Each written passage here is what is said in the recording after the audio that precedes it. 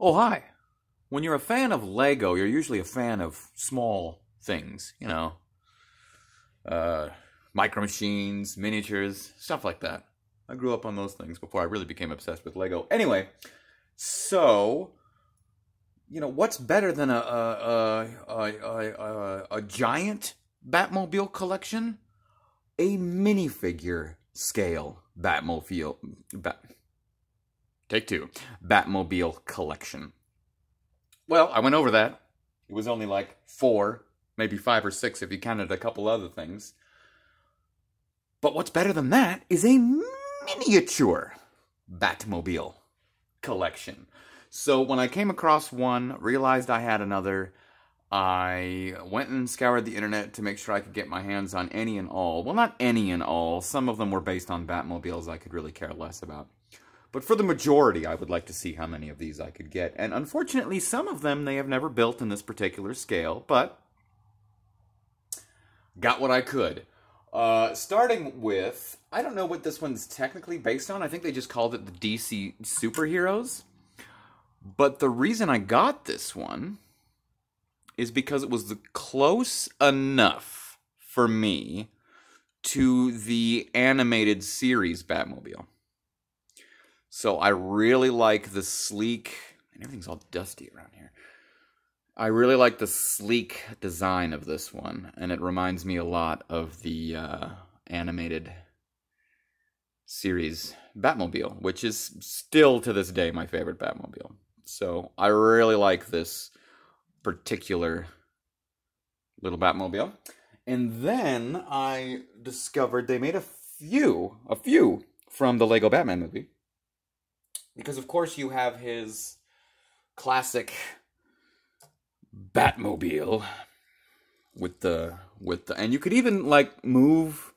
Oh, you can't. Well, I mean I could if I took it off and then you could make it, up higher. So I could really dig. They really got the aesthetic in this scale from how it is in the film. Who never does his taxes? Batman. Oh. But yeah. So that's pretty gnarly. So I thought that was pretty cool. I kept a piece count of all of them. I don't need to go over that right now, but it's fascinating how some have a lot more than others, but they're all pretty much the same size. So then, of course, take a look at the Batwing, and then you've got, this, I like, because he could like, I really liked the full scale one that I had that's in pieces in a box somewhere, because you really could like put him in like, creature mode running around. But of course, it's your traditional Batwing from the Lego Batman film, which I think is pretty gnarly. I like that you can at least, pretend like it's doing the little, I'm your pet thing, like when he made him run away and stuff. So that was pretty cool. So I like that. But then, of course, at the end of the film, when they all combined their powers and built together, they made the ultimate Batmobile. Now, this one has 2 other builds where you can make it one of the little, like, tank things, kind of like inspired from Dark Knight Returns or whatever the heck it was. Anyway, or you could also make it into one of the, like a miniature, like a smaller, slightly smaller scale than this Batwing. But this, I think is pretty gnarly. It gets the aesthetic of how they built it completely in the finale of the film. Spoiler alert. And then you have multiple seats for the different characters, like Batgirl and Robin. So yeah, lovely. And then you have what is up there. I mean, you've got the animated series, and then you've got the tumbler. Man, wouldn't it be cool if they made a tumbler in this scale? Yeah, it would. They probably, like, how? How would you do that with all the... Yeah, anyway. But they don't. But between the tumbler, the animated series, and Justice League, it's a toss-up. Those 3 are my favorite Batmobiles. I'm kind of at a crossroads of which is which. But this one might be taking the cake. Over the tumbler, at least.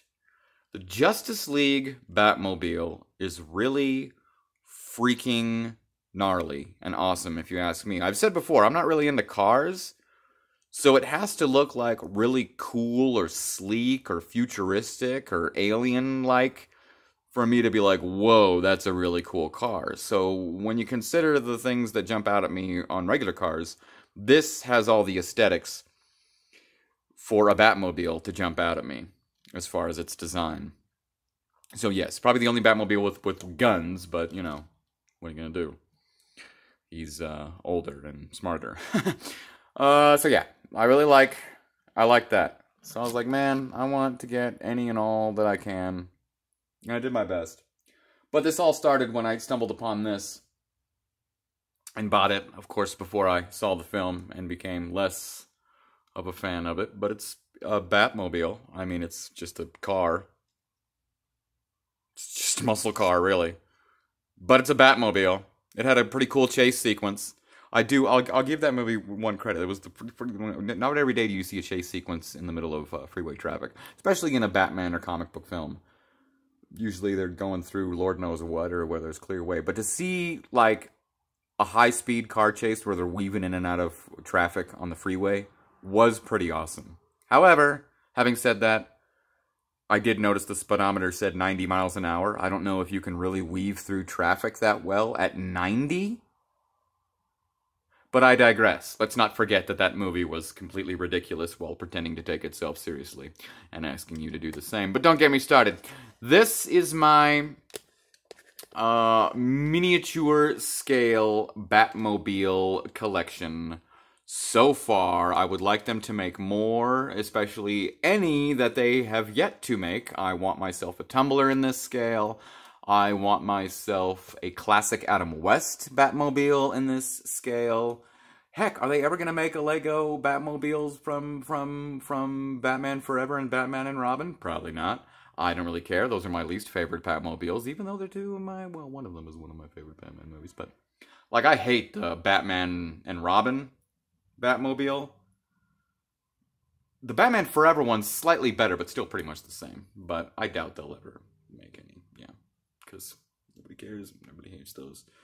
But, yeah, I'm surprised that they haven't made this kind of scale for the Tim Burton Batmobile. So come on, let's get on it. Everybody likes Batman, right? Apparently. Okie dokie.